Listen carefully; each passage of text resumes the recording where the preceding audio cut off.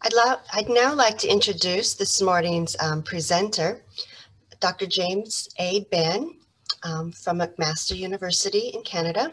He received his PhD in 2001 from UCLA and is a professor of Buddhism and East Asian religions at McMaster University. He studies Buddhism and Taoism in medieval China with a focus on three major areas, being practice in Chinese religions, the ways in which people create and transmit new religious practices and doctrines, and religious dimensions of commodity culture. He has published widely in a variety of journals on topics of self-immolation, spontaneous human combustion, Buddhist scripture, and tea and alcohol in medieval China. He is the author of a book entitled Burning for the Buddha, Self-Immolation in Chinese Buddhism, published in 2007, and another book, Tea in China, A Religious and Cultural History. He's currently working on a translation and study of the Sumamangama Sutra. It's a Chinese Buddhist scripture. And so again, we'd like to welcome Dr. James A. Benn, his presentation entitled Simmering, Whisking, Steeping, Methods of Preparing and Consuming Tea in Pre-Modern China. So thank you, Dr. Benn, for joining us this morning. Thank you so much for having me. I'm going to go ahead and share my screen and we'll be on our way.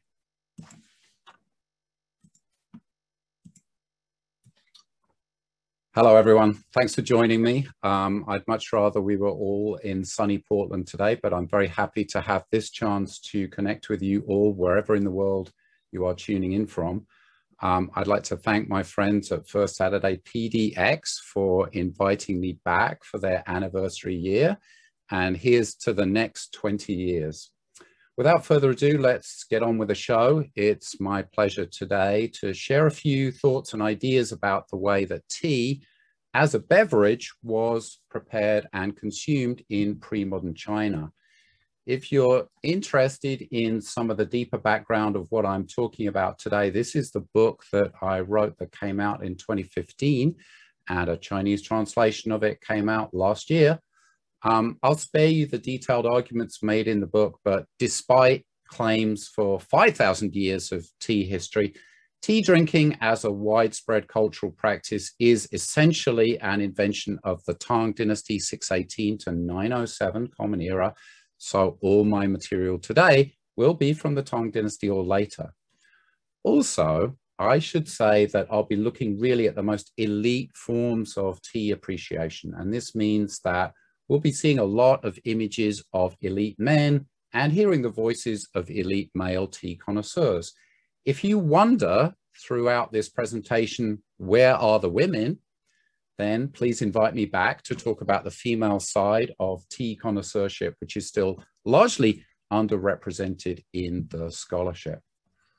Well, in essence, this single slide, which features images from the Hong Kong Museum of Teaware, shows the substance of the whole talk. The three main modes of making tea in pre-modern China are simmering, whisking, and steeping. But of course, it really isn't that simple. And this apparent chronological progression in tea preparation is actually quite misleading. It's likely that you could find all these ways of making tea in operation at any one moment in history. Now, because we're all on Zoom and concentration is a difficult thing, I would like to abandon any pretense of being able to provide an authoritative overview and instead invite you to join me in an impressionistic journey through some visual and textual materials. I think it's important to recognize that we know much less than we think we do about this topic. And in particular, I'd like to flag now that what looks like the simplest and most familiar form of making tea, steeping it, in fact, turns out to be the most complex and confusing one. Now, a few things that I won't be talking about today. I will not be talking about the history of milk tea, although that's very interesting. I won't talk about Tibetan and Mongolian styles of tea preparation. I won't talk about what we call herbal teas. I'm just going to talk about tea made with the leaves of Camellia sinensis and mostly what we call green tea. So I won't talk about tea as a medicine and its consumption as an ingredient in congees and soups. So maybe we can identify roughly 4 transformative periods, each of which saw the emergence of a particular characteristic of tea culture. Pre-Tang times, the Tang itself, the Sung Yuan period, and the Ming Qing. The modern period is beyond the scope of our discussion today, although it's been highly innovative, of course. But we can say that how elite people consumed tea in the Sung was significantly different from how they drank it in the Tang period, while the Ming Qing elites took yet another path. In what I'm calling earliest times, and we really don't know how early it actually was, but when tea was just a local product of Southwest China, tea leaves were plucked as needed for medicine, and tea was made with the fresh leaves more or less on the spot. Medical writers noted that the best tea, meaning perhaps the best tasting, the tenderest, the most potent leaf of the tea, should be picked in the late winter and early spring when the tea plant is producing shoots, sprouts, buds, and the tiniest tender leaves. Now, this season is relatively short, just a few weeks long, and it usually fell during the 2nd and 3rd lunar months. After that flush of growth, only the older or tougher leaves were available until next year's spring harvest. So, because spring tea leaves were the ones that were favored, these tea leaves had to be preserved. And it seems that there were different ways of doing that, including making pastes or gels from crushed leaves, or liquid concentrates, or drying loose leaves, or compressing the leaves. And we'll talk about cakes of tea in detail in a minute. Now, cake tea is much more complex and labor-intensive process than just making kind of compressed tea like you get with modern pu'er tea, for example. It was thought to be so time-consuming and expensive that in 1391, the first Ming emperor, who apparently considered cake tea manufacture a burden on the tea industry and its peasant workers, forbade the making of cake tea and ushered in the popular use of dried whole leaf tea and teapots. This, of course, is the big shift in consumption of loose whole leaf tea, which is familiar to us today, because that's what we do today. So let me talk a little bit about the limits to what we can know about tea drinking in pre-modern times. From some points of view, it seems that we have a lot of material. We have textual records, we have the surviving material culture, and after all, we still drink tea, so we think we know something about it. But there are still lots of barriers that prevent us from accessing the actual experience of drinking tea as Lu Yu did in the Tang or as Su She did in the Sung. We can't really make exactly the same tea as they did because we don't have the tea itself. We have modern tea, but not tea as it was grown, picked, and processed in Tang or Sung times. Drinking tea is also an ephemeral experience. How can we know it? Just at the most basic level, and maybe surprising to some of you, we don't have an illustrated manual showing step by step how tea was prepared and drunk. We have to reconstruct that process by inference sometimes. On occasion, the pre-modern tea literature will use technical terms that we actually can't understand today, and this makes it difficult to understand exactly what's going on. However, we do have actual tea utensils. We have visual records such as paintings and murals which depict tea or tea drinking scenes, and we have our textual records. So today, I'll use images and poetry to try and get at the experiential nature of tea drinking.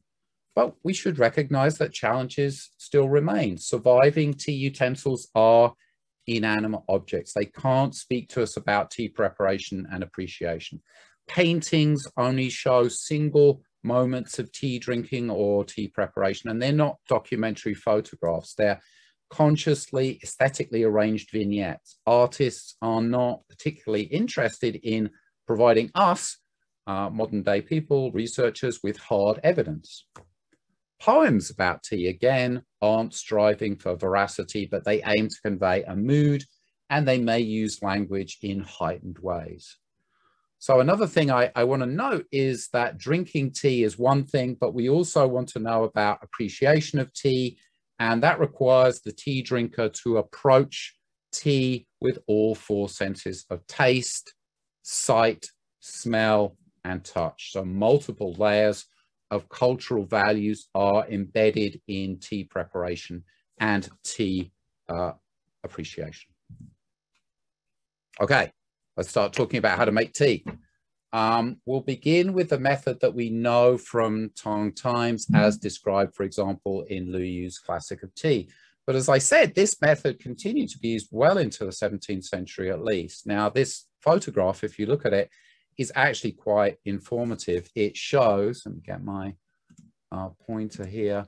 So it shows a Tang style iron cauldron sitting on a small brazier here, which is normal. That's what we would see.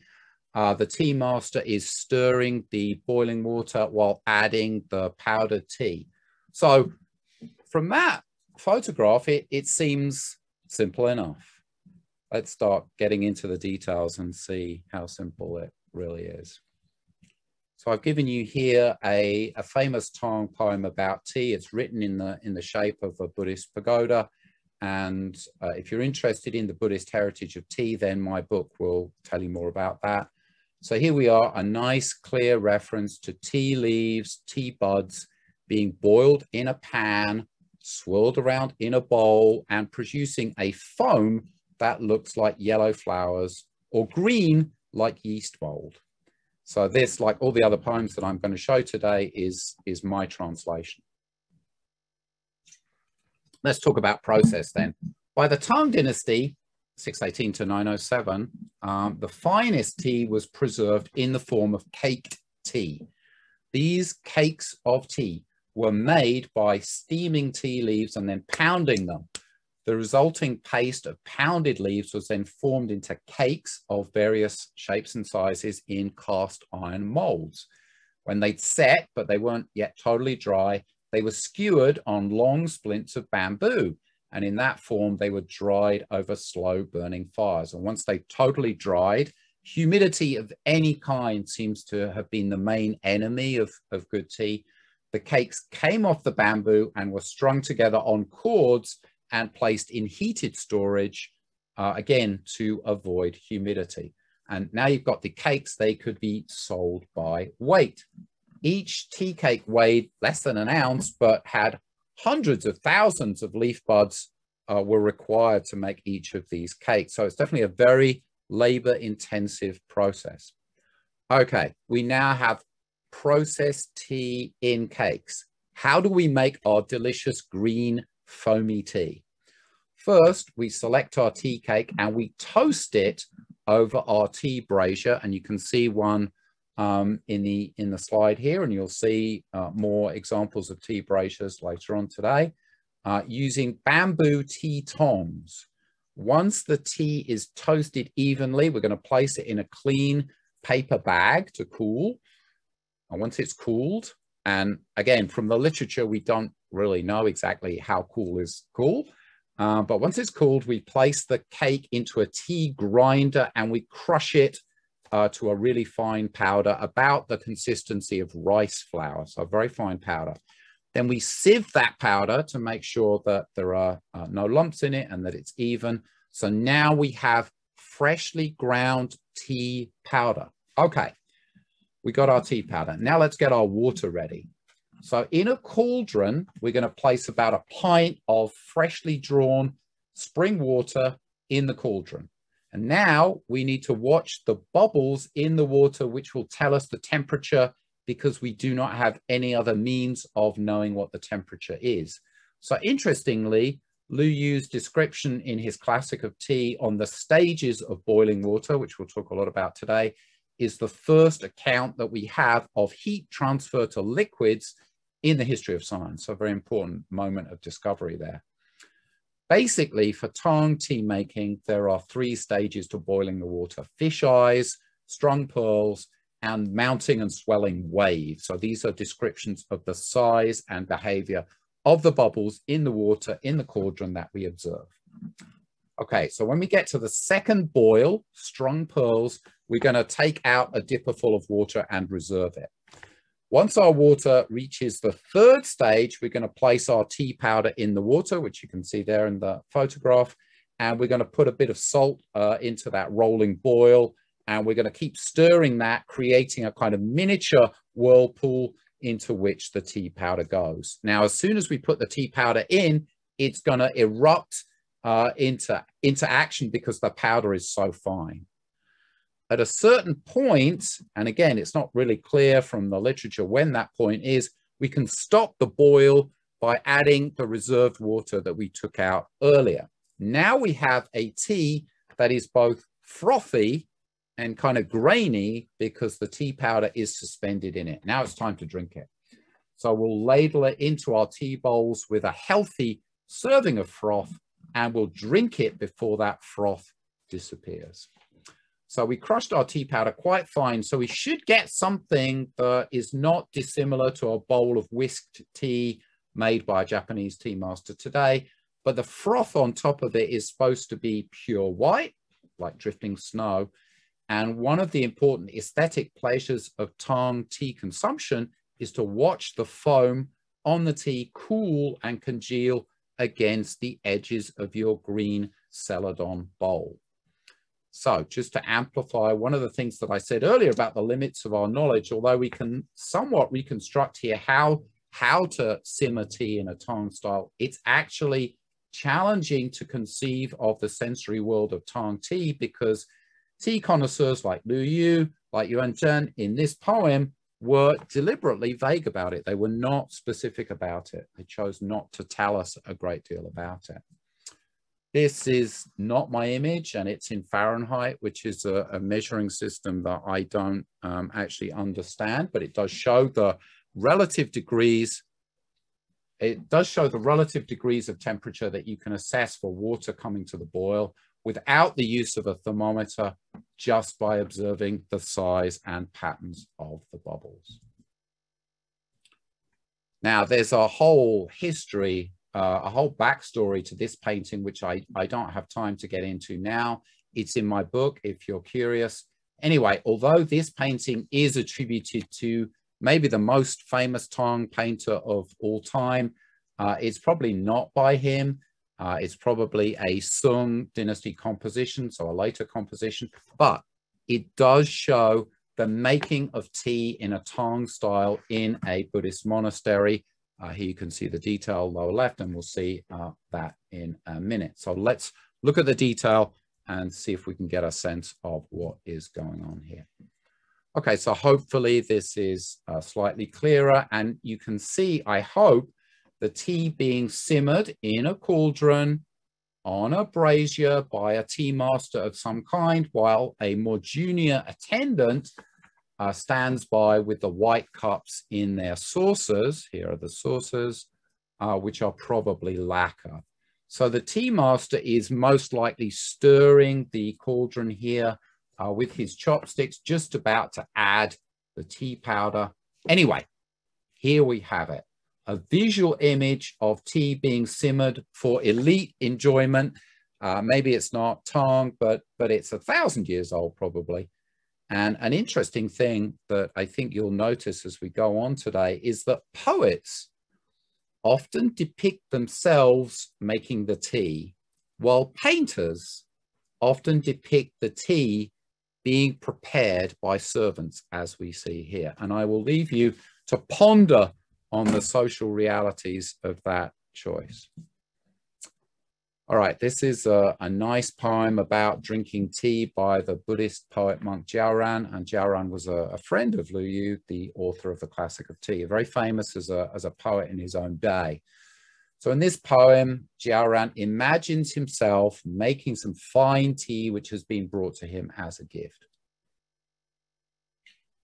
He's selected his tea, he's lit his brazier, he's ladling out the tea now into a plain porcelain bowl and enjoying the froth, which he compares to the jade flowers consumed by immortals.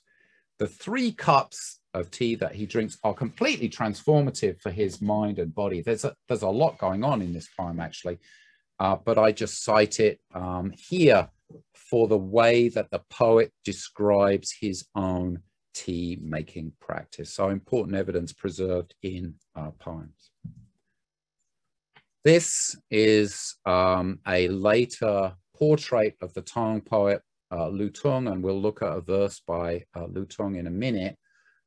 If you look at the detail over here on the right-hand side, you can see that the preparation of tea depicted here is actually a bit anachronistic. This does not match actual Tang style tea preparation. We have a brazier, we have a cauldron on it, or maybe that's a tea kettle of some kind, but there's also this object here which looks like a metal ewer, which would not normally be used in the manufacturing of simmered tea, but we'll see is likely a feature of whisked tea. So it's interesting to see how later poets and painters imagined earlier tea practices. Sometimes they were not actually conscious themselves that, for example, Tang people enjoyed simmered tea and not whisked tea or steeped tea. So interesting example there of some kind of tea preparation, but probably not contemporary with the poet himself. Now, many of you may know these famous lines from Lu Tung, who we just saw in the previous slide, about 7 bowls of tea and their effects on the poet's mind and body. They're actually part of a longer poem about tea. And today, what I want to do is to rewind to the beginning of the longer verse. Incidentally, you can see here that Lu Tung's 7 bowls owe something to Jiaoran's description of 3 bowls of tea that we saw in the earlier verse. Anyway, today we don't have time to linger on this part of the poem since we're interested in making tea and not the effects of tea. So this is the beginning of the verse. You can see that Lu Tung has been sent some high quality fresh cakes of tea by courier from a court official. So this is his exciting Amazon delivery of the day. Amazon Prime, perhaps. The dispatch rider is banging at his gate and he has been sent a silk envelope stamped in triplicate. He breaks the seals and he counts 300 full moon tea cakes. So a delicious gift of tea. In this part of the verse, he describes how the buds of the finest tea leaves from early spring have been plucked, roasted, packed and sealed, ready for delivery. These are very high status teas. These are tribute teas intended for the emperor himself. And now Lu Tung gets to try them. He puts on his special hat. So he dons his gauze cap and in solitude, see, the poet says, I brew the tea. In solitude, he gets to brew and taste his new tea. And what an evocative description here we get of the froth on the cups of tea. It's like clouds of emerald that the wind cannot disperse. He ladles out a cup and he admires the white flowery froth floating lightly on the tea and thickening as it cools and congeals and clings to his tea bowl. So I hope by now we are starting to realize that froth seems to have been regarded as the very essence of the tea itself. For the sake of completion and context, these are parts 3 and 4 of that same poem, but we don't have time to talk about it today. Okay, so far we've talked about poems, we've talked about paintings. What about the material evidence? So we learned that we need to crush our toasted cakes of tea to a fine powder, and this is the grinder that we're going to use. Well, maybe we're not going to use this one because this is an exceptionally fine example made in the Imperial Workshop, and I believe at least never used before it was donated and buried alongside an important relic of the Buddha. So as you can see, this object is gilt silver, and we're told that grinders should be made of silver so that they don't taint the tea. Same with spoons for tea powder; those should be gold or silver again, so that there's no tainting of the flavor of the tea. So this is the complete object. You can see that there is a heavy wheel here that you hold with both hands, and you roll with both hands, applying pressure for multiple passes over the tea, which sits in the groove of the grinder here. I'll show you more details in a minute. So this is the wheel itself in isolation, taken off the grinder. As you can see from this view, the grooves on the edge remain quite crisp, and there's no wear visible on the body of the grinder itself, all of which leads me to suspect that this was made in the Imperial Workshops, went into the household of the Crown Prince, but then was donated straight away and probably was not actually used in the Imperial household. Until a year ago, I actually believed that the tea grinder from Farman Monastery, which I've seen very close up, was the only example in existence. But last year I learned that another one made in the Imperial Workshops was sold at Christie's, the auctioneers, in 2012 for 91,000 UK pounds. It's kind of just about affordable. As I think you can see from this image, this one has actually had some wear. So this one has actually been used, and you can see what happens to the body of the grinder itself if it's actually used. This one was made in 872, so 3 years after the Farman Sir one that I just showed you. The date and place of the manufacturer is shown up there on the object itself. If any of you watching this live or watching the recording later bought this object at auction, please will you email me? Thank you. So this is a very fine example of a tea grinder, and more ordinary tea grinders were made out of more ordinary substances like iron or stone, and we'll see some tea grinders in use in later images. So we know that tea powder requires grinding and sieving.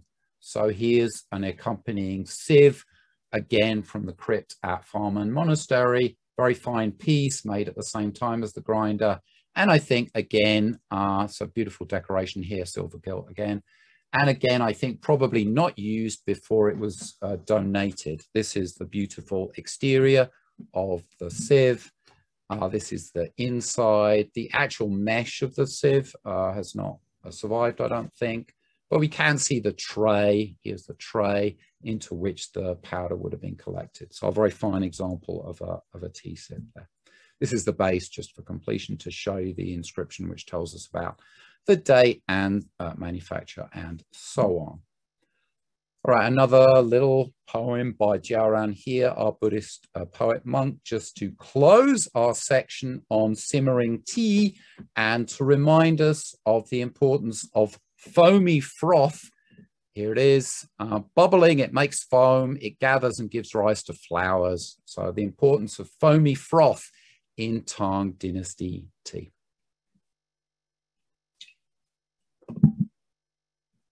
So let's talk about how tea was enjoyed in the Sung dynasty. As with Tang methods, a tea cake was first crushed with a grinder and then sieved. To prepare the beverage, the tea bowl was first warmed with hot water. A measure of tea powder was placed in the bowl itself and mixed using a special bamboo whisk. This is obviously a modern whisk that we're seeing here. With a little hot water, not actually boiling at 100 degrees Celsius, but somewhere between 80 to 85 degrees. The bowl was then filled with hot water, maybe all at once or maybe gradually, and whisked vigorously until a thick foam formed on the surface. This method of preparation is called dienchar or pointing tea. That's how I translate it. Anyway, some people translate this as pouring tea or tipping tea or dripping tea, pointing tea, I think. Loose leaf tea could also be ground into powder and prepared in the same way. And interestingly, a similar method was also used for preparing medicinal beverages made with powdered herbs consumed in monasteries and in secular life. Now, I realized as I put this presentation together that I actually have not translated any Sung Dynasty tea poetry. So I apologize for that omission, and instead I will direct you to a selection of images like this one, an imagined scene of the Arhats, disciples of the Buddha, enjoying tea in a Sung Dynasty monastic style. So what we see here is very similar to what is specified in the monastic regulations. So each monk has their own bowl, and they have a measure of powdered tea, which is taken from a common store. So you're not allowed to have your own stores of tea, placed in the bowl. And then the monastic attendant is adding water to each bowl with this metal ewer, and he is whisking it in the bowl. So in this image, we see the essence of whisked tea. Hot water is poured in a thin stream from a metal or earthenware ewer into the individual cup that holds the tea powder, and the resulting mixture is whisked in the cup. The narrow spout of the ewer, you see it here, allows a good deal of precision in adding water, and some texts specify that water should be added and then a mixture whisked for a total of 7 rounds to ensure a healthy coverage of surface foam. The temperature of the water, we know, is crucial for making good tea. Now, there's still the problem of having no thermometer to know what the temperature is, but now we have the additional complication of not being able to see the bubbles in the cauldron. If you heated the water in a ewer, look at it, you can't see the bubbles. You had to listen to the bubbles and calculate the temperature that way. So if we try to reproduce the rapid production of bubbles, the size of fish or crab's eyes, which is what Sung tea connoisseurs specify for the correct water temperature, then we're looking at a temperature between about 81 to 85 degrees Celsius. Much of the Sung tea literature focuses on the production of foam, again, and this is a skilled business that requires a good deal of practice and dexterity with the whisk, as well as the ability to choose the right ingredients and to correctly assess the temperature of the water. All of these things are kind of crucial to the production of foam, which is what you want. So in this image, we see the tea bowls over here, and we see the tea cakes wrapped up and ready for service. So here's a detail, and here are the teacups and their saucers. Here are the tea cakes in their wrappings. And here are our hats represented as true tea connoisseurs appraising the cakes of tea before they consume them.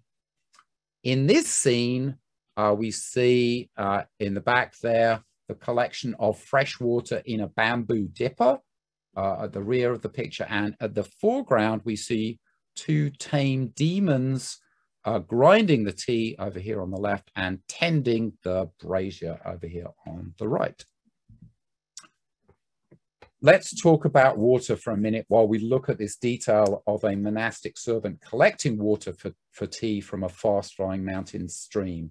You can see the bamboo ladle here, and you can see the ewer for heating and pouring the hot water. In the Tang, Lu Yu, author of our classic of tea, argued that mountain spring water is the best, river water the second preference, and well water the least preferred. As we saw, he also proposed an ideal range of water temperature for making tea. Although the method of making tea is different in the Sung, his theories of water types and water temperature remain in play. Now let's talk about grinding the tea. For whisked tea, the preparer should slice a portion from the cake tea, place it in the grinder here, and grind it repeatedly. Some connoisseurs favored silver or wrought iron for grinders. Pig iron should be avoided because black dust can collect in it and affect the color of the tea. So how much grinding are we talking about here?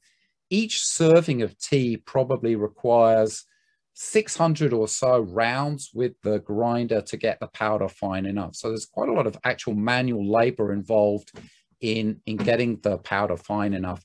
At some points in Sung tea preparation, they actually used a big stone mill like you would use for making flour, and use that in addition to the grinder because it was such a laborious process getting the powder fine enough. So here's our complete scene of the arhats, appraising tea, preparing tea, and then drinking tea. So it turns out that there's something about arhats and their tea. This is an arhat painting from Japan, 14th century, that shows very clearly here I'll show you in the detail, that shows very clearly a stone tea grinder here. This is a tea bowl here in its lacquer saucer and a ewer here with a very narrow base. We'll see in a minute how these ewers were actually heated in a charcoal stove. So I can't tell you a lot about this Japanese arhat painting, except that, clearly it's based on earlier Chinese models of paintings of arhats, who were obviously thought to enjoy tea.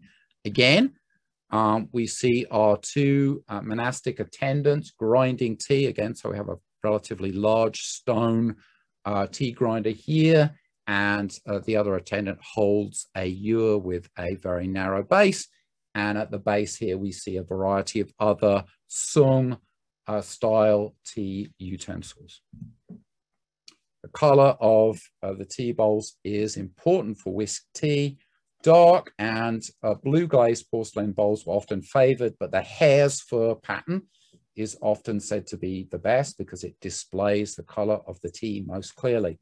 So tea connoisseurs pay particular attention to the depth, the width, and the overall volume of the tea bowls because these dimensions are crucial in determining the amount of water that you pour into the bowls, as well as the action of the whisk, and so the color and the foaminess of the tea. When a tea master put tea powder into a dark bowl, he could tell immediately how much powder there was and thus carefully control the amount. Next, he dropped a little water into the bowl and made a tea paste. The paste would usually be bright green, so you get a vivid color contrast right at the beginning of the process. And then once the foam is made to cover the entire surface of the bowl, and the bowl is then presented to the drinker already observes the white foam on it, and then the subtle patterns of the bowl itself gradually reveal themselves to the drinker as he drinks the tea. So both the tea master or tea preparer and the tea drinker engage with the bowl in a variety of ways. Here's a painting attributed to the Sung Emperor Huizong, who was himself quite knowledgeable about tea. It shows a gathering of scholars and includes the preparation and consumption of whisked tea.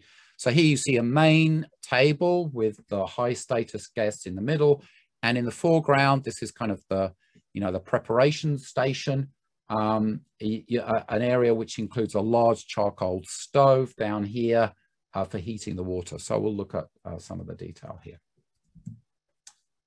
The figures seated around the square table are probably high status scholar officials. We can recognize on the table at least two ewers. Here's one here. Here's one over on the left-hand side. And there are several light-colored tea bowls here, sitting on saucers. So in theory, and maybe in practice too, light colored bowls are not ideal for whisked tea, but that apparently is what the artist chooses to show here. So here's another detail which shows what's happening in the foreground where the tea is being prepared. If we look to the left, we'll see a pretty large charcoal stove, and our two ewers being heated for hot water, as you can see, are actually in the stove. So they're not standing on it. So this explains a lot about the heating process, that the ewers don't need to stand on their bases and be heated from the bottom, but they can be heated from below and on all sides. So it looks, to me at least, as if the tea has already been ground and is in the jar in the center here. And then this servant is measuring the powder into the individual cups on their saucers, and they're going to be served. And over here, we see a couple of other ewers standing by for hot water. We see another cup and saucer, other kind of sung tea accoutrements. So we can tell quite a lot from these surviving images. This is a nice example of whisked tea being consumed in an urban setting by non-elites, and it's also the cover of my book, which the publishers thought was great, because publishers are always really excited if you can show them an image that has lots of people on it, because they think, oh, that's exciting, people will buy that book. There you go. These tea sellers, which you can see with their kind of portable tea sets here, are competing to see who has the best product and the best technique. So you can see that their ewers have relatively wide necks here. So probably the water was heated in a different vessel and added to the ewers and then poured out for the final pour into the cup. So there's a variety in the style of the ewers and their spouts. Over here on the right, just a surviving example of a ceramic ewer. So you can see the kinds of choices being made there in terms of, you know, the angle of the spout and the width of the spout and the ability to pour from it, which is the most important thing. The Ming period witnessed the most significant transformations in the way that tea was commonly consumed in China and marked a substantial break with the traditions of the Tang and Sung. Cake tea was no longer produced in the imperial processes, although it continued to be available on the open market. Now we see the steeping of the whole leaf in a teapot or bowl. We see the rise of the teapot as the appropriate vessel for preparing tea, the beginning of the use of Yixing stoneware teapots, the insistence on consuming just pure tea without any additives. All these mark the beginning of the modern mode of making tea. So let me share with you the basic method. In reality, we see a lot of variety of practice, including a lot of discussion about the necessity for rinsing tea leaves prior to steeping them. So first, one boiled fresh water, preferably drawn from a fast-flowing mountain spring, in a water pot made of metal or ceramic, placed on a charcoal-fueled brazier or stove.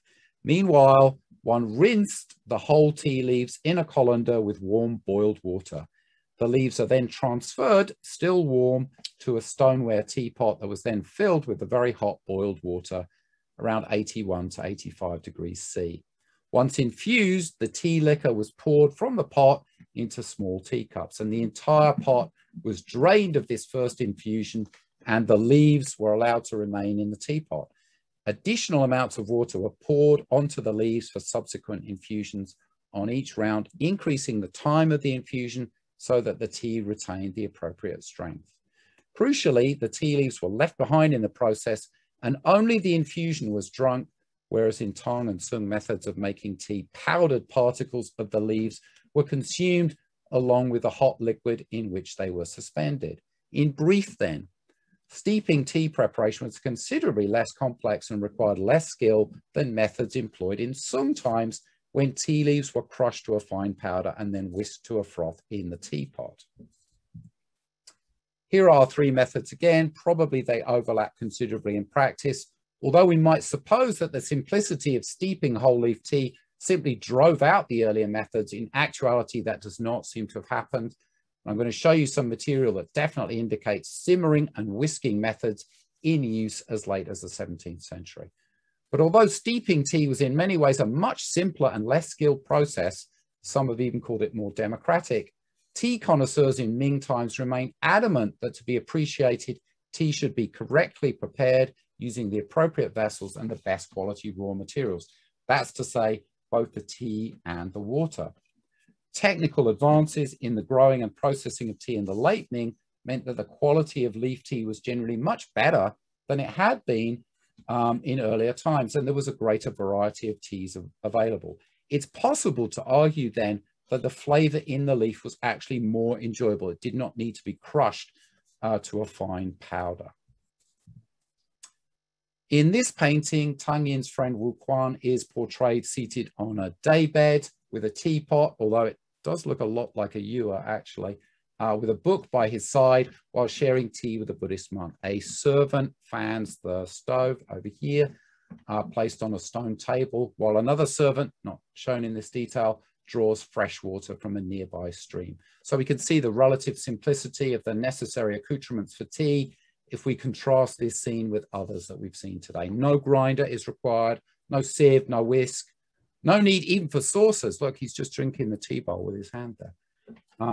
Bamboo might seem like an unlikely material for a stove, but it's actually made with a bamboo frame and lined with clay, and then it has a cast iron grate dividing the cylindrical upper part and the square bottom. This is a painting also by Tang Yin of his neighbor Chen Shiming, a renowned zither player and expert in the art of tea. Here he's shown in his mountain hut among the pine trees, reading a book and awaiting a guest. We can see his scrolls and his teapot. Here in another room, a servant is tending the brazier. So presumably hot water is at the ready for further rounds of tea. So this is an interesting example of the reliability of paintings as guides to reality. Look at the teapot in comparison to the size of his head. It's enormous. It's like a catering sized teapot.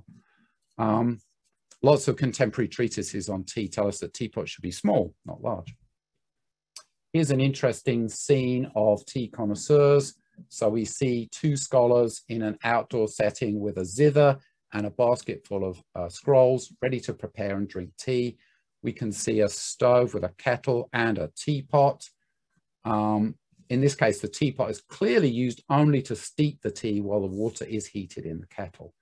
Now, the teapot and the teacups in this image look pretty large, but maybe they're just exaggerated for effect. So I'm going to read you some instructions on steeping tea. This is from the Record of Tea written around 1595 by a man called Zhuang Yuan. What did people esteem if there was no froth? Check the water, and when it reaches full boiling, withdraw it from the fire. First, pour some water in the pot and swirl it to dispel cold qi. Afterwards, pour it out and introduce the tea leaves. The amount of tea leaves should be appropriate to the serving. It should not exceed what is fitting and miss the proper proportion. If the tea is too much, the taste is bitter and the fragrance sinks. If water prevails, the color will be too clear and the fragrance bland. Wait a little for tea and water to infuse together, then pour and divide the tea in the cups and drink. Pouring tea should not be too early and drinking should not be too late. When poured too early, the spirit of the tea has not been released yet. If drunk too late, its marvelous fragrance has already disappeared. Well, this is an example of the continued presence of simmering and whisking methods, even into the 17th century. It does refer to simmering and pointing, and I don't think you can get anything like a milky surface on steeped tea. So this must be a reference to tea powder in suspension in hot water, not to whole leaf. This I cite just as an example of the relative portability of tea, assuming that you're steeping it in rural settings. You really only need a source of heat. You don't need to bring with you rollers or grinders or sieves or whisks. It's even feasible that elite males could do this themselves without a servant, although I wonder how likely that actually was in reality. This is just an example of the continued Buddhist associations with tea. So interestingly, even after centuries of whisked tea being the norm in Buddhist monasteries, monks were still simmering tea in the 14th century. And it may be that simmering tea was thought to be a particularly simple and unaffected mode of preparation suitable for solitary hermits. More evidence, I think, of the continued practice of simmering tea well into the 17th century. It's hard to say, honestly, whether it was perhaps seen as an archaic or rustic practice more associated with monks than the urbane elite. That's somewhat my impression, but one would need a more systematic survey to be really confident about this. In this case, though, we see tea being boiled on a bamboo stove and not a brazier, so who knows? In any case, I think this is the last verse that we have time for today. So in conclusion, it's important to try to understand what it was that people were drinking and how they were appreciating it. Although, admittedly, there are obstacles to our complete comprehension of that reality, we can at least try to grasp the fundamentals of simmering, whisking, and steeping. What I think we have to avoid is being too quick to reduce what we see in our sources or paintings to our own notions of what tea is or what it should be. So just as a reminder, we've looked at a really thin slice of pre-modern tea culture, that of elite males. We definitely need to expand our social view. So I look forward to seeing the frontiers of our knowledge pushed back to accommodate the perspectives of women and non-elites. I hope that this talk has been of interest to you this morning, and I look forward to our discussions, but thank you so much for your kind attention. Thank you so much for that great talk, Professor Benn. We're going to move into our Q&A session. A reminder, if you have any questions, please put it in the Q&A box. If you need a reminder of where that is, it's the little Q&A icon at the bottom of your screen. Just click it, a small window will open up and you should be able to type your question in. And we're going to just jump in because we've got some questions. The first one is actually a comment and a question from Suwako. She writes, "This is great. Looking at the temple attendant whisking tea for 4 monks, I can relate this to the traditional tea ceremony at Kenninji Temple in Kyoto. The method is different from the Japanese tea ceremony we see commonly. So now it makes sense that the tradition at Kenninji originated in China and was kept in the Zen Buddhist circle. Thank you for sharing this." Thank you. That's a very helpful comment. Stone mills rather than the grinders you showed us to grind tea into powder. I'm sorry, can you repeat that question again, Catherine? I talked over the top of you.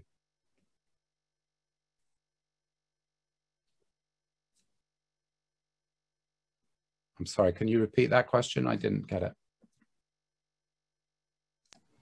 And I interrupted your comment there. Yes, we'll go back. The question is, did they use stone mills rather than the grinders you showed us to grind tea into powder? Yes, that is a... Any paintings depicting stone mills?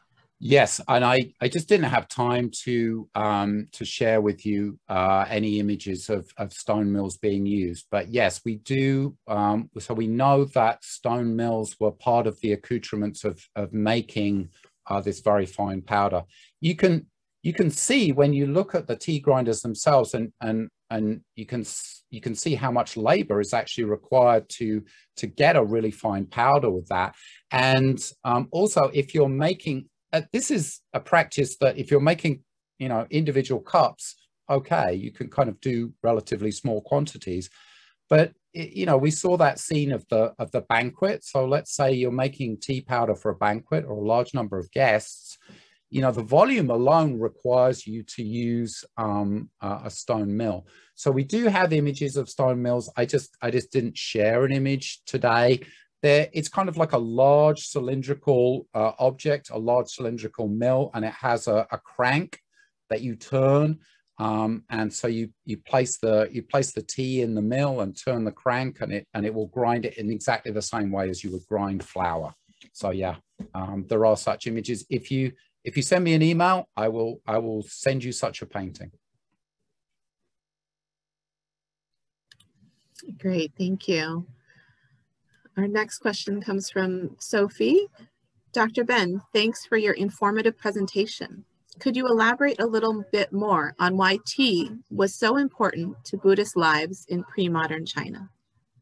Thank you. Yes, I'd be happy to do so.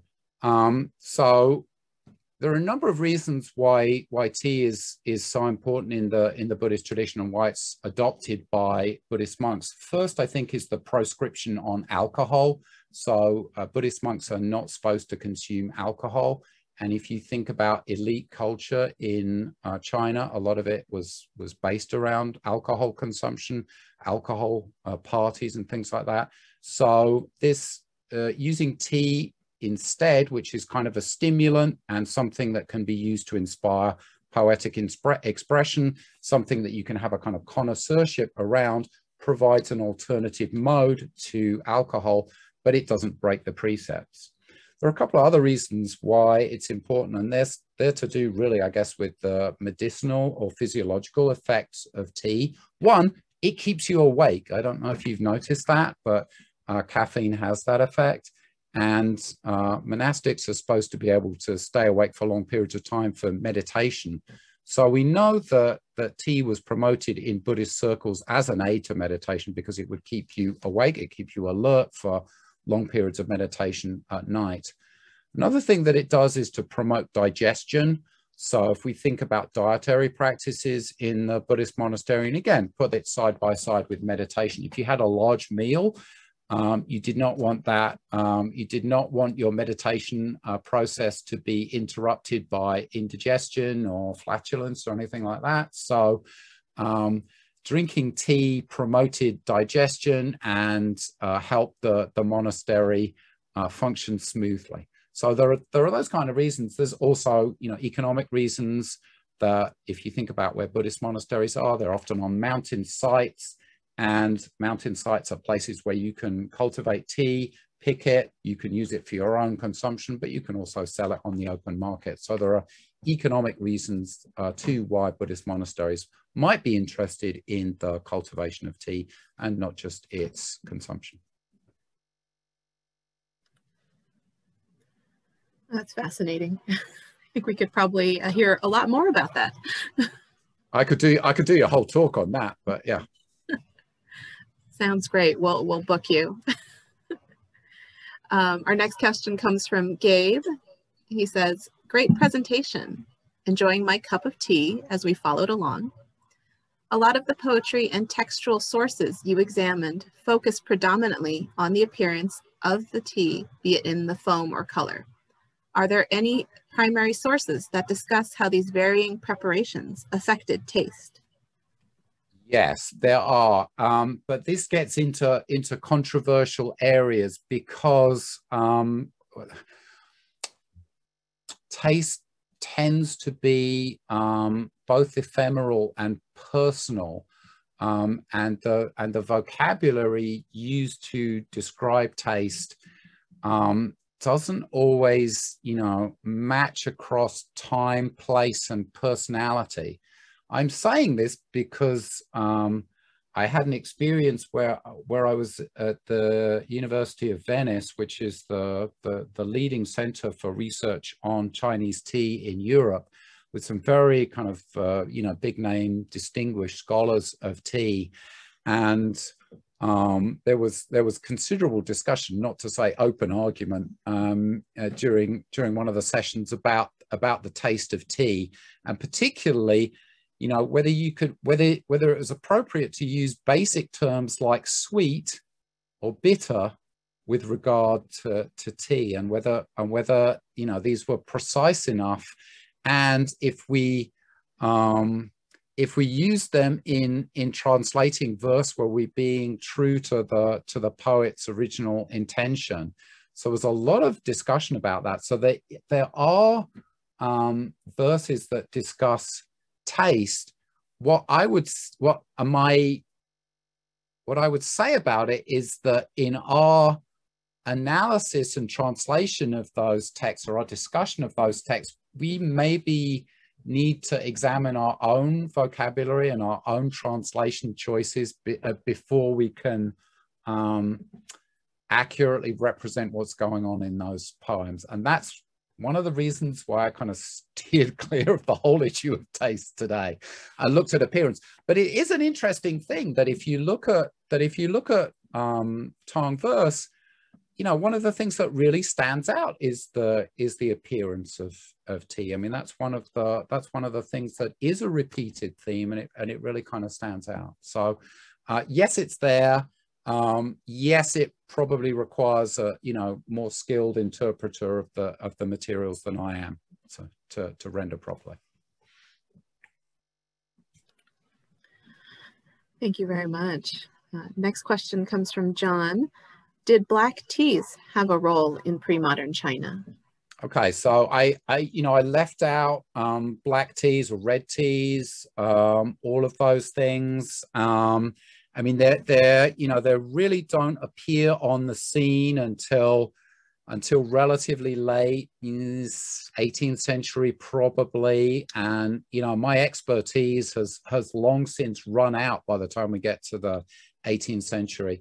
I'm a medievalist by training, which means, you know, I was trained in the Tang materials, and which is an entirely green tea environment. So by the time we get to, you know, red or black teas, I'm so far out of my comfort zone, I have to kind of leave that to somebody else. So yes, they're there. I you know, steered clear of talking about any of those things today, because that's a whole other topic. And in a way, you kind of need to have a different training to be able to talk about those things.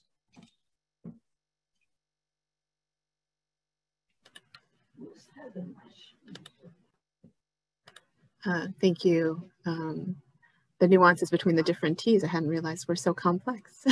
Oh, it's a whole world, and you know, tea connoisseurs want to, you know, cut the distinctions even finer. So that's, you know, they're always trying to, you know, distinguish, was this grown on the sunny side of the mountain or the shady side of the mountain? That kind of fineness of distinction.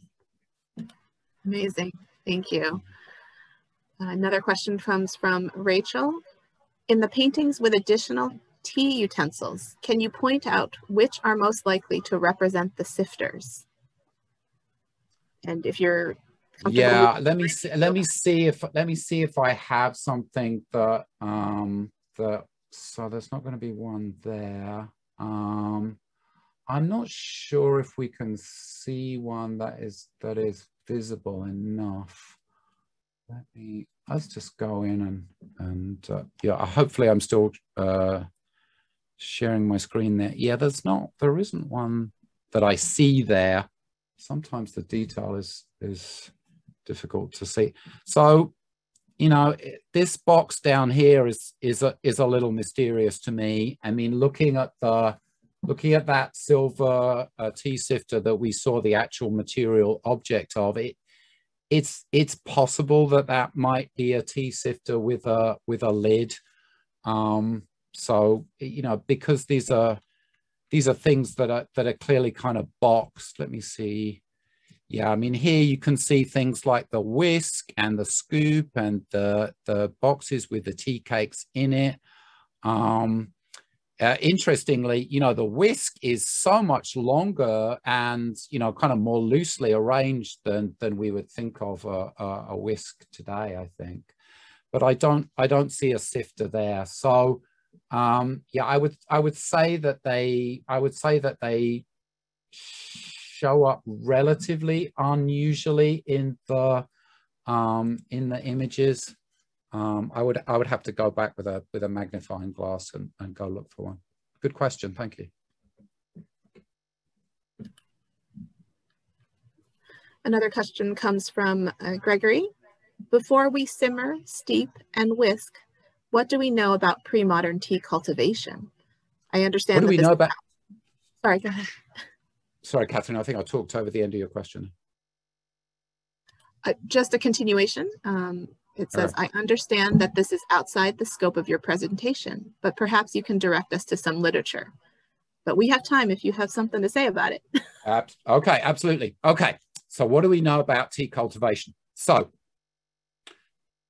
we know that initially, you know, tea was not cultivated. It was grown wild, and, you know, people went and picked during the early spring from tea bushes or tea trees. You know, they probably grew to, because if you let tea bushes keep on growing, they grow big.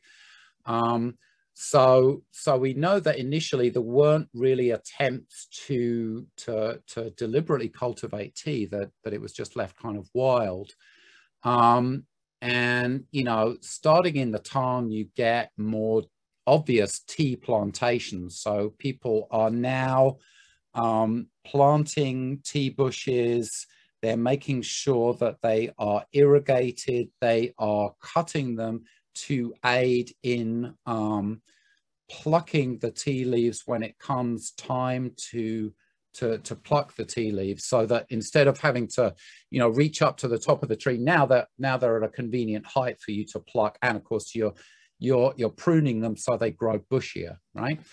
So the place to start looking for cultivation of tea is in the Classic of Tea itself.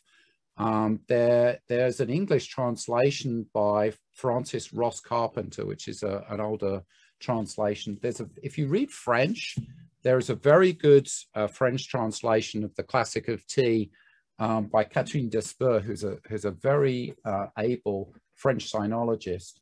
So Lu Yu will discuss there a little bit about the cultivation of tea, and then, you know, from then on, it's just a question of kind of tracing it through the specialist treatises on tea that were written in the Song and the Ming.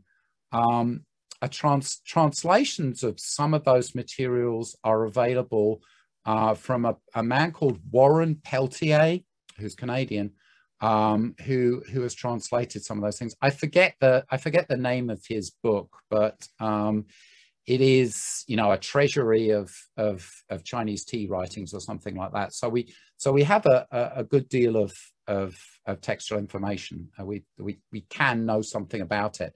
It seems that, you know, there's still kind of a preference for, you know, tea that's not too cultivated, you know, tea that's kind of growing a little bit wild.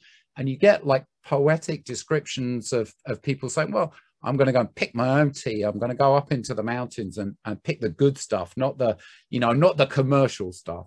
So it's interesting that you get that discourse, you know, even as early as the Tang. Thank you. Good question. Definitely. Thank you. Our next question comes from Dennis. Thank you for the interesting presentation. I've never seen a tea grinder. Are any antique models found in any US or Canadian museums?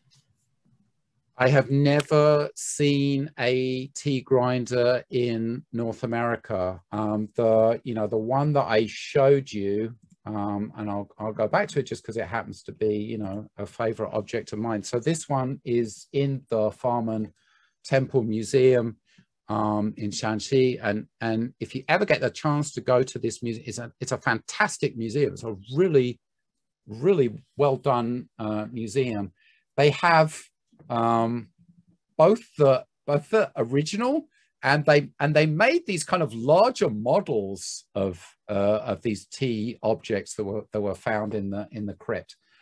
So you can see kind of a blown up image of the three-dimensional model of the thing, which is kind of interesting. This went on loan to the Art Gallery of New South Wales in 2016, or I think 2016. And I was able, so I've seen it at the Farman Museum and at the Art Gallery of New South Wales, where I was able to get even closer to it because it was, I just was able to get closer to it. So it is an exceptionally beautiful object, but I have not seen any other tea grinders in North American museums. If people know of any, then please let me know.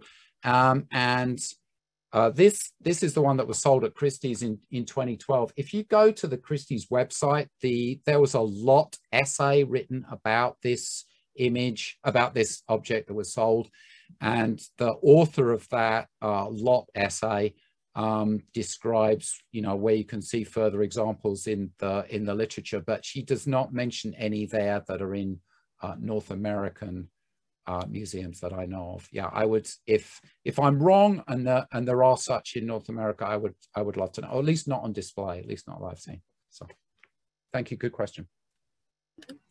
Thank you very much. We have another question kind of referencing one of your paintings. Ken asks, what is the dominance of demons in these paintings represent? Yes, thank you. I will let's just go to our demons. So this is a really interesting question, and to which I do not have a perfect answer. Let's just see them in their context here. So, you know, these images of our hats are from a series of hanging paintings that were done in Ningbo, and some of them are now in Japan, some of them are now in the States. So the collection itself has been split up, although these 3 paintings themselves are in Japan. So it's kind of an imagined scene. So we're seeing the arhats, the disciples of the Buddha, in a kind of a contemporary, like, you know, 1100 scene. So it's as if these figures from the distant past who are somehow still alive are still among us.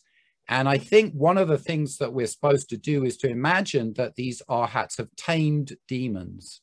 Because look, you see these 2 demons here who are carrying this elderly arhat in on this sedan chair. And then you see these 2 figures down here who are the ones making the tea. So I think that's the concept, is that you're supposed to think that they are demons who have been subdued by the power of the Buddha, and now they kind of work for the arhats. But if we go back a few, I'll just whisk you back through everything. Oh well, it was longer than I thought. But if we go back to this image, you know, of course we'll go back to the whole painting. You know, again, these aren't exactly demonic figures, but they're a little kind of grotesque somehow, or they're in a different register than the 3 main figures here. And so I think there's some kind of residue of this concept of, you know, how servants are portrayed in these demonic figures. And then if we go to our Japanese arhat paintings, and I'll just shortcut to these images. I mean, you know, again, these are kind of clearly sort of exotic figures. I think in the imagination, these are not Chinese or Japanese, but somehow maybe Indian, because they accompany arhats who are Indian. So this is a really interesting question. I was thinking about it, you know, yesterday as I was putting the slides together, and thinking, you know, I'm sure this would be a great dissertation topic for somebody in art history, right? Is these figures across time and space. So I think the answer is partly a kind of, you know, doctrinal one of like, okay, well, arhats are powerful figures and they subdued the demons, and how the demons work for the arhats. But there's also kind of echoes of other things going on here about social status and so on that I think are interesting, and I don't know the answer to. So thank you for that question. Thank you.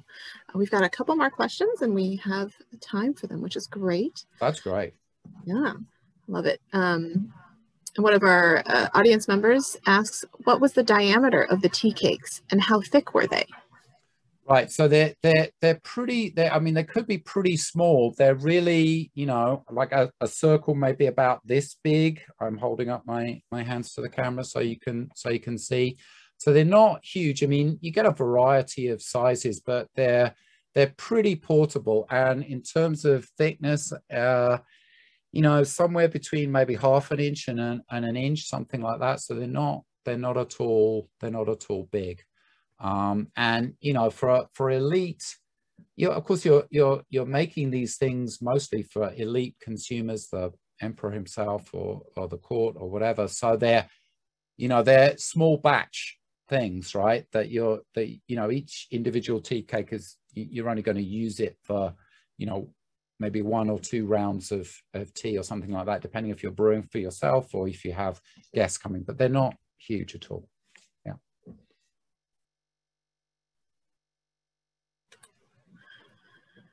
Another question comes from Sabina. Thank you, Dr. Benn, for a wonderful, informative presentation. The whisked tea looks so murky. How has tea drinking with its powder evolved to tea drinking as a clear liquid? Right. So this is a really interesting question. You know, this idea that, you know, this is what I'm kind of saying, is that we shouldn't project our own ideas of what tea is back into history.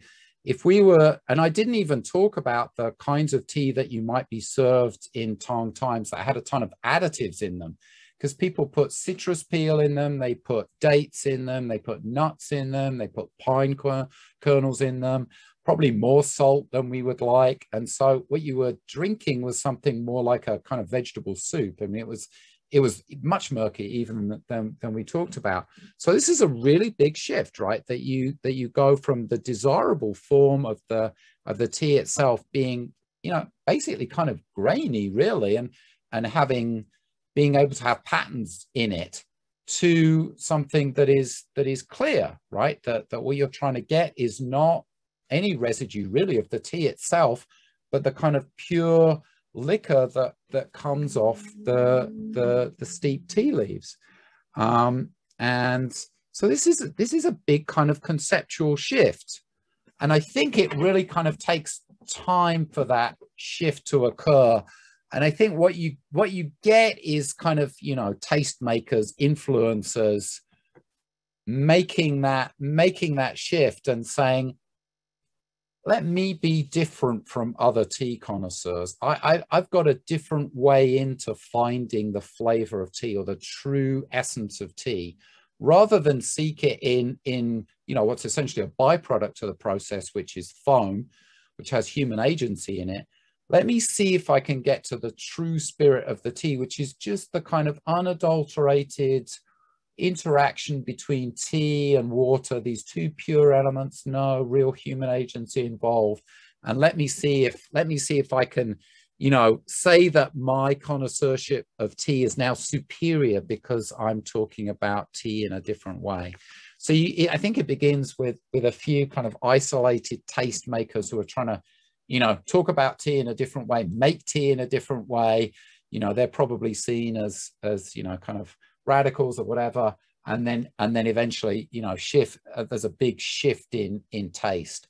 A lot of people have pointed to you know, this 1391 and the ban on cake tea as being a moment where, okay, well, there's a shift to a loose tea here, and so steep tea, but that shift is already occurring. You can already see it a couple of centuries previous where you know, people are already clearly enjoying steep tea. So this is always an interesting question when you get a big cultural shift like that. You know, how do people accommodate it? How do we make sense of it? I think it's a really interesting question. Thank you. Great. We've got time for one more question, and that is from Dennis. I really enjoyed the paintings with the preparations and enjoyment of tea. Some of your slides had their sources, but can you speak more about them? Any museums or collections or books which you would recommend for study? Okay, that's a great question. I mean, these materials come from all over. You know, they're held in a variety of collections. The National Palace Museum in Taiwan held an exhibition on tea, I think about 10 years ago. And their catalog would be worth looking at. The Nara, which museum am I talking about? The Nara National Museum in Nara, Japan, also periodically holds exhibitions of tea and tea-related paintings from China, because, you know, a lot of materials from China ended up in Japan. So those are the places that I would start by looking at. The National Palace Museum in Taiwan has quite a good website that is searchable, and if you go back through their catalogs, I think many of which are for sale, and now they've started digitizing those catalogs so you can see them in PDF. I think you'll find a bunch of material there, and the Nara Provincial Museum. There hasn't, I'm trying to think whether there's been a good exhibition. I mean, there have been exhibitions on tea in North America, but they tend to be kind of global. They tend to be not Chinese tea. They tend to be tea worldwide. So there was an exhibition at the UCLA Fowler Museum, I think, maybe 10 years ago, 15 years ago, which would be worth looking at. So there are periodic, you know, exhibitions and catalogs from those exhibitions, but I would say that the museums in East Asia have the better resources. I haven't seen anything like at the Freer or at the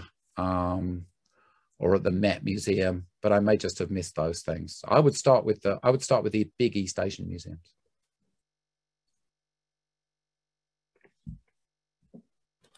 Great, thank you so much. We are at the end of our time. So Professor Benn, thank you again for this great talk and for this great Q&A. I wanted to give you a moment if you had any closing remarks you'd like to add.